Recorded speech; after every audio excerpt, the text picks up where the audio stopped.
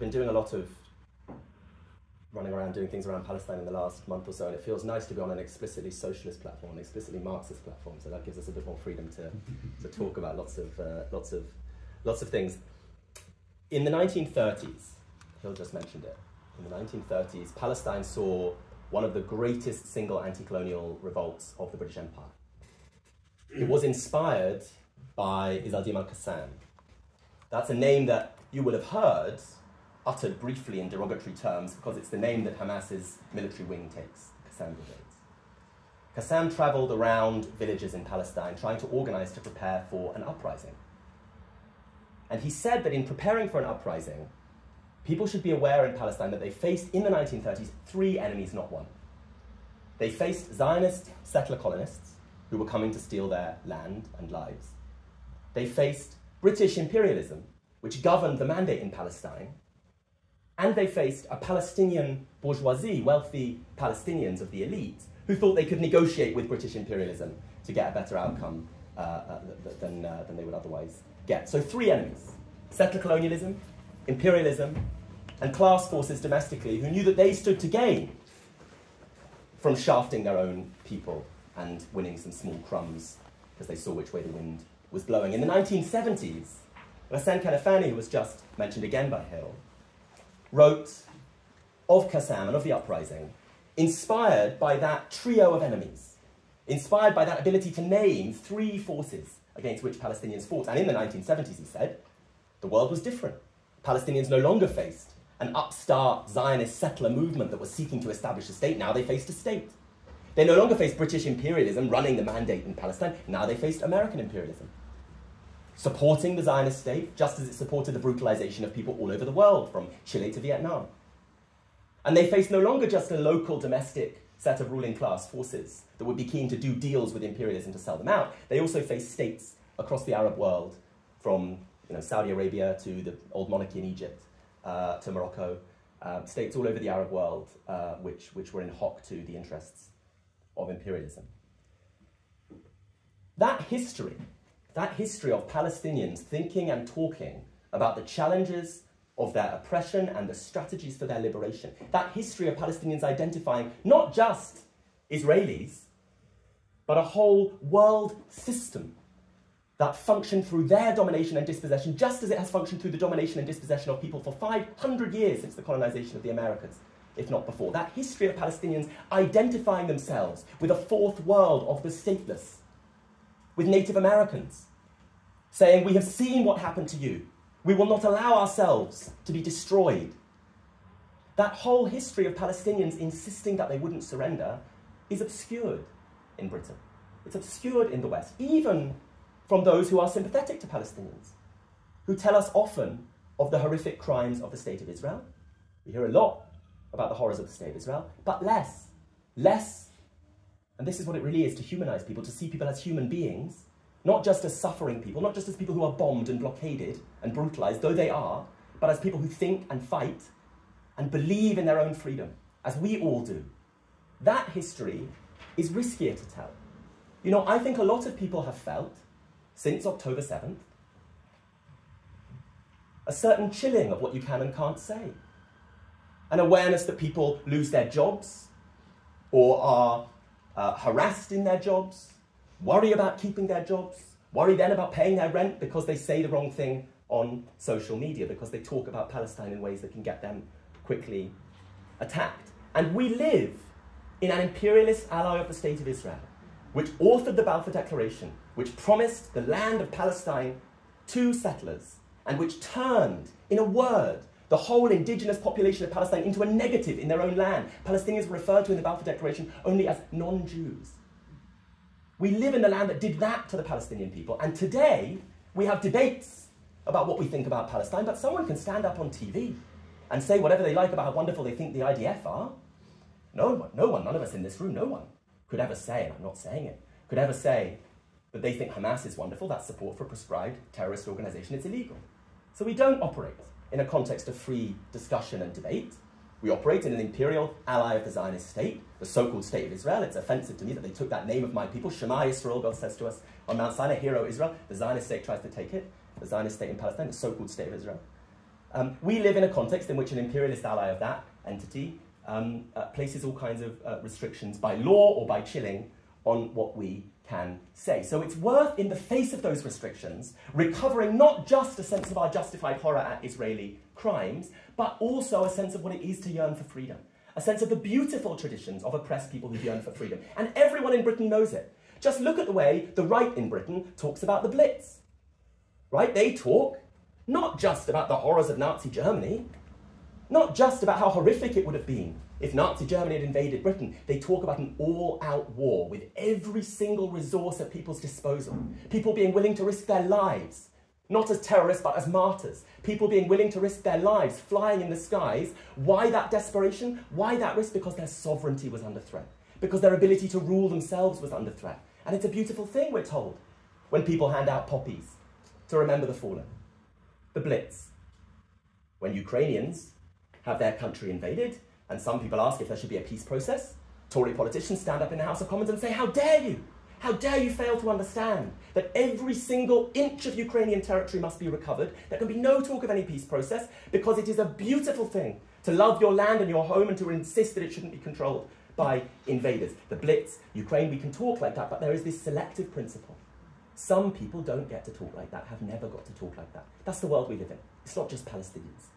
Algerians weren't allowed to talk like that. South Africans weren't allowed to talk like that. People all over most of the world weren't allowed to talk like that. And Ukrainians are only briefly allowed to talk like it because they're white for 5 minutes, because it's Russia invading them. 5 minutes ago, they were here as Eastern European migrants to steal our jobs, and they weren't white at all. So it's a very, very selective principle. Who gets to believe? Not just who gets not to be bombarded. It's not just enough to be horrified at penning people into an open-air prison, trapping them and then bombing them. It's not just enough to be horrified at that. It's worth remembering that there are traditions of Palestinian political thought and action which care about human freedom and which are denigrated by this selective principle which says only some people get to have rights. So what I wanted to say on this socialist platform is that I think the core, the kind of normative core of Marxism lies in the rejection of that kind of selective principle. If you read in Marx's notebooks as he was preparing Capital, his so-called Grundrisse, his brief, sketchy descriptions of what life after Capital will be like, the language he always uses is this language of free individuality. Very different from the kind of barracks room image of socialism in which you do as you're told by a central state, right? Free individuality. Why is he so keen on the concept of individuality? Well, for Marx, individuality is not opposed to community, to sociability, to collectivity. We all need other people to help us flourish as individuals. I wouldn't know that smoked salmon bagels are the best food in the world if no one had ever given me them. Right? We need other people in order to develop and hone and flourish as individuals. Individuality for Marx is the opposite, not of community, but of hierarchy. Free individuality is that world in which someone ceases to be a worker and a boss, a man and a woman, black and white, and is able simply to craft themselves as an individual, to work out their desires and then to hone their ability to meet them. That is the core of the most radical form of politics, of a communist politics, that Marx saw in workers who had nothing to lose but their chains, and that anti-colonial struggles in their most radical edge have pushed forward in saying we don't see the nation state as our final horizon of possibility. We're opposed to empire because we're opposed to a world in which some people are coded for different rights than others. That's why around the world people care so much about Palestine. It's not because they're anti-Semitic and hate Jews. I'm sure some people that's true. But the reason most people around the world care so much about Palestine, even though there are atrocities everywhere, is because in Palestine it is written into the law that people, because they're called Jews, travel on one set of roads in the West Bank. And people, because they're called Palestinians, travel on a different set of roads, different hospitals, different courts. If you're an Israeli settler in the West Bank, you commit a crime, you go to an Israeli civilian court. If you're a Palestinian, you're accused of throwing a stone like David threw against Goliath in our great religious tradition. You don't go to a civilian court, you go to a military court which boasts 99% conviction rates. That claim that some human beings should have greater rights than others, should be coded for greater rights than others, is the thing that offends people in Palestine. It's most overt in the West Bank. It's most overt in Gaza, where people, because they're Palestinian, are penned in to an open-air prison and bombed. But it exists in over 500 laws in the Zionist state, the so-called State of Israel, behind the 1967 lines, in which more than 15% of land is owned by a settler colonial body, the Jewish National Fund, which says it can only be bought and sold to Jews. How would we feel in Britain if there was an organisation which said land could only be bought and sold to white people? Well, maybe it's the kind of future that some people want to take us to. So that's why people are horrified by what happens in Palestine, because it is the marking of some people for more rights than others. And I think the most radical, exciting thing about socialist politics is the refusal of any of those distinctions. But I say it as something important for our period because not all socialist politics is like that. Because some socialist politics is about not, on the kind of right wing of the left, is about not the abolition of all differences of social status between people, but the affirmation of some people's status, which says, actually, you're a worker in Britain, we're going to give you a welfare state. And maybe it'll come through plunder elsewhere, but will affirm your place within the nation. You know, take, for example, the National Health Service. I always thought the National Health Service is a little island of communism in Britain. Right? When you walk in the hospital doors, they don't ask any questions about you. You get healthcare because you're sick. You're a person you need to be taken care of. No one cares about anything else about you. Well, if you go, recently my grandmother was very unwell, I was in hospital, and I see the hospitals full of posters, Whipps Cross, full of posters that say the NHS isn't free for everyone. And I thought, that's strange. I thought the whole point of the NHS was that it's free for everyone. Well, they say it's called the National Health Service, not the International Health Service. It's not free for migrants. So there's an institution that was a kind of little island of communism in, you know, I'm being naive, but that has some hope of that, being turned instead into an institution for affirming the status you're British and so you get this treatment, not you're a human being and we're smashing. Our politics is about smashing all distinctions between human beings so that everyone gets to live in dignity and freedom. So that choice between a politics of the abolition of all hierarchy, in which we don't code people for different packages of rights, bigger or smaller, based on where they were born or what they look like or how they talk or anything else. That opposition between that politics and a politics which says we're trying to carve out a space of safety where those who are poorer within our midst can have some protection, can affirm their status as part of a community.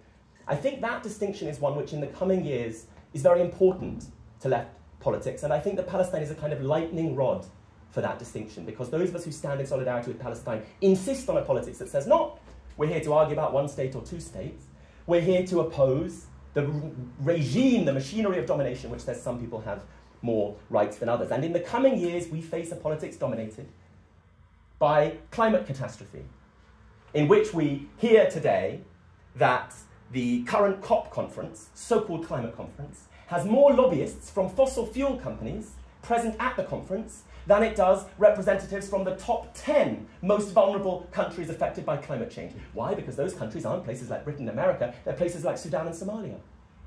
So a climate conference organised by the UAE, a climate conference organised by world capitalist powers, ensures that fossil fuel companies are better represented than the poorest people in the world. Let's find a way of mitigating the damage of climate change so that all the seas don't overflow everywhere. But if we have to shaft millions, billions of people in the global south, let's do it. That's the politics of some people in relation to climate change. We face in the coming years an increasingly aggressive politics in relation to migration. And I've long thought there's a deep similarity between the politics of migration and the politics of Palestine, not least because many of the people I know who care most, some of the people I love most dearly who care most about Palestine came to this country through difficult and irregular means, and so know what it is to be looked at by Western power and told that you don't matter and have no rights. Know what it is to look in the face of the Western COP and know that they'd rather you drown at sea. That's what Palestinians know. Well, we face a politics, package announced just yesterday by the Tory government, to try to split up families if they're not both earning 38k.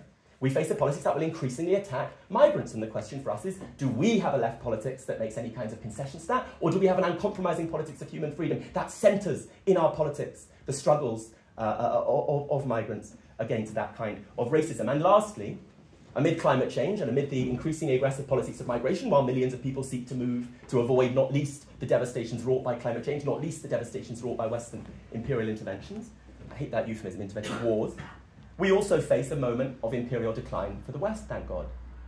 We also face a moment in which Britain and America see less and less that they can do as they like all over the world and have to deal more with rivals. Not rivals, I think, who are sincerely invested in universal human freedom. I don't think Xi Jinping or Vladimir Putin are. But at least present some counterweight to the sheer total violence which American imperialism has been able to wield around the world. And so in the face of those three kinds of challenges, of a warming, heating, devastated planet, of huge population flows all over the world, of an anxious West in decline, as you see in the inter-imperialist conflict in Ukraine. Amid those kinds of challenges, we have a question as a left, which is, are we going to be the people who try to mark out a space for a community of the workers or whatever else it is, within our society whom we want to still have some protection while the world goes up in flames? Or are we going to have a politics that refuses those kinds of distinctions and seeks everyone everywhere to be free. That is the kind of politics that Palestine represents. That's why it's so inspiring that so many people pour onto the streets about Palestine. And I think that's why states are so concerned when so many people pour out onto the streets about Palestine. So deeply concerned. More even sometimes than when people march on trade union demonstrations. I shouldn't feel the need to oppose these things. But the French state starts it, the German state pushes it, the British state joins in. Huge concern about the crowds on the streets for Palestine, we're hateful and so on, because they know that we represent that embryonic constituency of a kind of universal human freedom, which is opposed to all of their Western values, British values. Opposed to all of them, because they're all about hierarchy and domination, and saying that some people have rights and other people should drown in the Mediterranean, or be penned into open-air prisons in Gaza, or die because the seas rise and the forests burn because of decisions taken by corporate profiteers in London and Washington, and people in Bangladesh suffer, and people in South America suffer, and they should just die quietly. We're the ones who say we're not going to accept that, who say everyone everywhere should live in freedom. So we have to strengthen, here in the West, that fifth column, which says we are opposed to your values. We stand in solidarity with millions, billions of people all over the world, sometimes having disagreements among ourselves and across countries, of course. But we are facing a moment of Western imperial decline. We're facing a moment where that whole Western civilization is kind of up for grabs and is in real trouble and is panicking about the rise of China. We're facing a moment in which the whole world, the planet we inhabit, is in peril from the burning flames that capitalists have placed upon it. We're facing a world in which the stability of communities that have lived in the same place for thousands of years is in ructions and ruptures as huge numbers of people move. And we see that moment as an opportunity to advocate for a politics which uses the technologies, the immense technologies of automation to give us lives of leisure and care and not impoverished unemployment while Elon Musk has his fantasies about colonizing Mars. We see those challenges and advocate a politics of universal freedom in them. So I just want to finish with a quote, and then I'll shut up, I'm sorry. I thought I was allowed to here, you know. This is a quote from 1920. After the Russian Revolution, the Bolsheviks assembled a Congress of the Peoples of the East at Baku. Thousands of delegates from all over Asia, huge numbers of interpreters, many different languages. And at the end of the conference, one of the things that these people from everywhere, from Kazakhstan to China to the southern tip of India, one of the things that they did was release an appeal to the workers of Europe. And I find it striking reading today. They said to the workers of Europe a warning against the kind of nationalist politics of social democracy which says, look, we can win healthcare and education for ourselves, and we don't need to worry too much about those faraway causes, people suffering elsewhere. The delegates at Baku said, if you were to free yourselves alone, leaving us in slavery and bondage, you yourselves would fall the next day into that same slavery and bondage. No, they didn't tell them, by the way, to check their privilege or be good allies. They said there's a politics of solidarity, we can all win freedom together. You yourselves would fall the next day into that same slavery and bondage. For in order to keep us in chains and in prison, you would have to form, in the east and in the south of the world, forces of prison warders and packs of bloodhounds to guard us. You would have to raise armies, as indeed they did, to keep us under an iron heel. You would have to give power over us to your generals and governors, and they, having tasted the sweetness of life without work at the expense of our labour in the east and south of the world, they, your generals and governors, having learnt how to hold generations of toilers in bondage, would soon turn their bayonets against you, and the wealth accumulated in Asia and Africa would be used to thrust you back into your previous slavery. If you were to forget us now, you would have to pay for that mistake. You would have cause to remember our chains when you felt chains on your own hands. You cannot free yourselves without helping us in our struggle for liberation. The wealth of our countries is in the hands of the capitalists, a means of enslaving you. I read those words from 1920 and think about those decades after World War II, those brief decades of welfare states and social protection, before world capitalism, which had continued to brutalize and destroy people all over Africa and Asia and South America, turned itself back to brutalize workers and women and black struggles and others in the north and called it neoliberalism. I look at that history of a brief attempt to win some small crumbs, followed by that destructive counter-revolution, and wish that in 1920, the words of those Bolshevik workers at Baku had been heeded, and the workers of Europe had said, we need a universal struggle to free everyone, or none of us will be free. It didn't happen in 1920. And we paid an enormous price in the 20th century. It didn't happen that people all over the world came together to get rid of the forces of domination that would divide us. It didn't happen, and so we witnessed the horrors of Auschwitz because it didn't happen. It didn't happen, and so we witnessed the horrors of Hiroshima and Nagasaki because it didn't happen. It didn't happen, and so we witnessed napalm because it didn't happen. It didn't happen, and so today the people of Palestine are occupied and besieged and colonized because it didn't happen. It didn't happen in 1920 that warning was heeded, that people all over the world came together. But the purpose of this movement, global movement from the streets of Indonesia to the streets of Washington, D.C., in solidarity not only with Palestinians being besieged by the Zionist entity, in solidarity not only with the Palestinian call for freedom, for a struggle for freedom, in solidarity not only with Palestinians, but with that universal demand that no one should be marked out for a smaller package of rights. The hope of our movement all over the world is that though it didn't succeed in 1920, this time, we have to win. Thanks so much.